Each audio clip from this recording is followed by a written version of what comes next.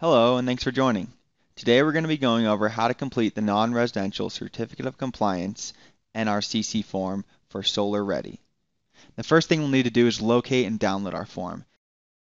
You can do that by going to the California Energy Commission's website, hovering your mouse over Rules and Regulations, and selecting Building Energy Efficiency. You can also search Title 24 Part 6 in the keyword search bar. You'll see Building Energy Efficiency Standards Title 24 as the first item under Program Information. And today we'll be completing these forms using the 2019 Building Energy Efficiency Standards. Buildings permitted on or after January 1st, 2020 must comply with the 2019 standards. You'll see 2019 compliance forms, and we're looking for the non-residential compliance forms. You'll see the four form types used in Title 24 Part 6, and again today we're going to be looking for and completing the NRCC forms. One of the great features of having dynamic forms is the ability to have only one form per compliance category. So here you'll see 10 forms, one for each compliance category regulated under Title 24 Part 6, and again we're going to be completing the Solar Ready form labeled SRA. We will go ahead and open that download. And when you do, you'll notice you get a warning message that says, your PDF viewer may not be able to display this type of document. Now this is because the web browser plugin for Adobe Acrobat Reader does not support dynamic forms, so we will go ahead and download that directly to our desktop with the download link that can be found in the top right hand corner of your screen, and save it somewhere you will remember. When you open your downloaded dynamic form, you want to make sure to use Adobe Acrobat Reader. Always use Adobe Acrobat Reader when completing dynamic forms. Adobe Acrobat Reader is a free software that can be easily downloaded by going to adobe.com or by searching Adobe Acrobat Reader Download. Adobe Acrobat Reader is the only software that is compatible with the dynamic features of this form. If you typically use Bluebeam, CAD, Adobe Pro, or another PDF reading software to create and store your project documents, you will need to use Adobe Acrobat Reader to complete your dynamic form, and then add the completed form back to your plan set in Bluebeam, CAD, or other PDF reading software. Later in this video, we will cover that process in detail. At this point, you may be wondering, what is a dynamic form? Dynamic forms allow the user to engage directly with the content and have the ability to react to user input in real time. These digital forms make demonstrating compliance easier by limiting information requests to only the requirements applicable to your building type and scope of work, as well as having the ability to auto-populate values based on user selection.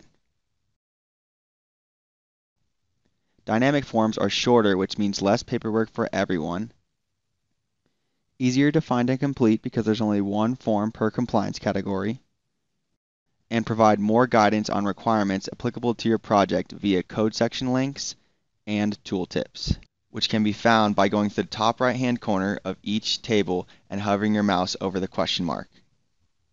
Now let's cover the basic structure of the Solar Ready form.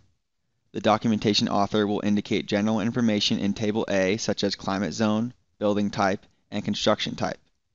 These inputs are important because the form will limit information requests to only the requirements that apply to those user selections.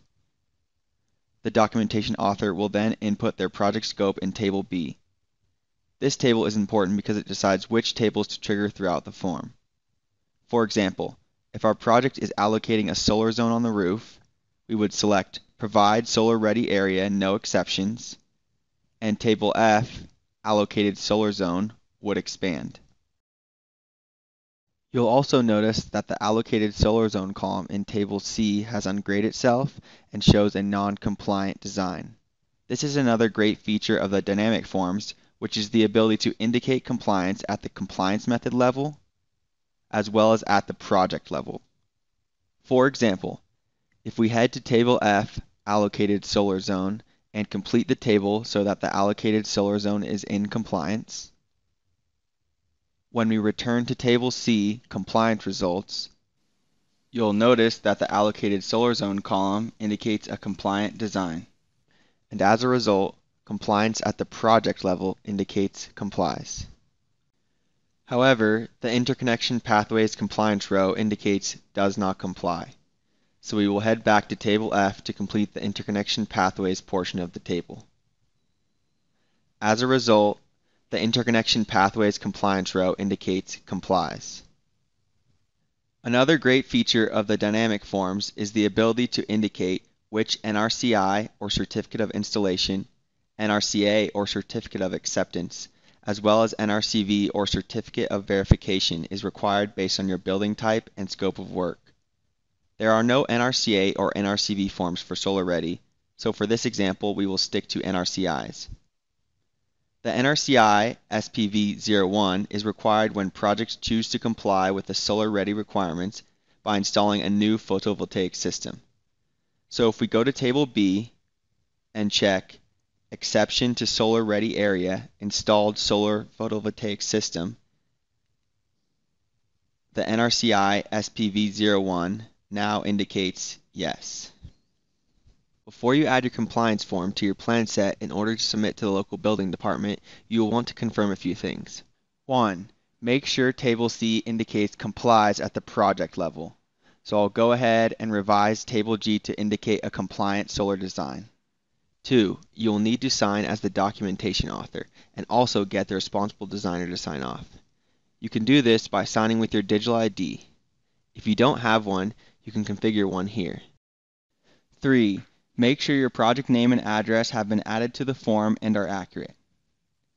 Once you have completed those checks, you are ready to add this form to your plan set.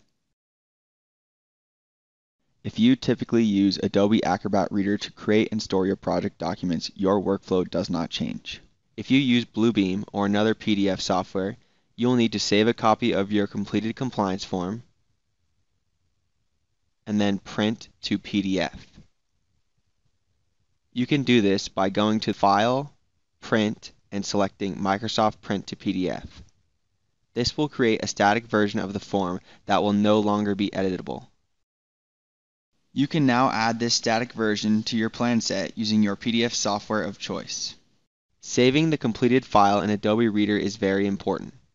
Without this file, you will no longer be able to go back and make edits to the form, as the static version you added to your plan set will no longer be editable. Thanks for joining our short video.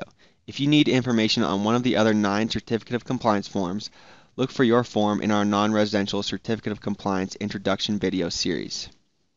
For more in-depth information, you can check out the Energy Code ACE Decoding Talk on the 2019 Non-Residential Dynamic Forms, as well as the great handout associated with that decoding talk.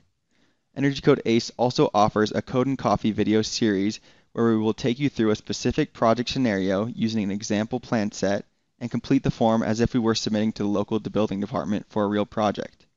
You can find these resources on energycodeace.com or the Energy Code ACE YouTube page.